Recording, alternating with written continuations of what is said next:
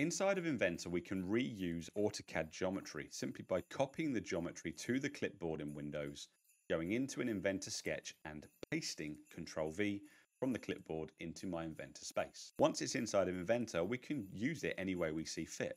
In this case, I'm just going to rotate this around so it's 90 degrees rotated, and I'm going to move it onto the 0, 0 origin point of my model. I want to make sure that the profiles are aligned.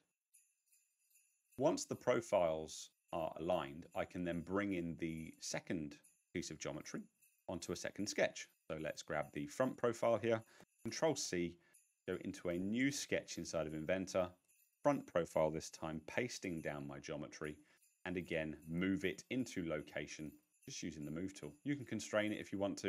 I'm being very rough and ready, and I'm pasting that down into the right place. Then I'm going to choose Extrude, picking my first profile and making sure that we're pulling it to the extents of the component that we're trying to draw, very inaccurately.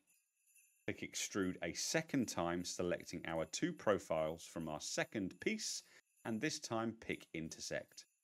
Very quickly taking 2D AutoCAD geometry with copy and paste into Inventor to create a 3D solid. If you've enjoyed this video, then please give us a like, give us a follow. If you're watching on YouTube, subscribe for more Christmassy CAD-based content.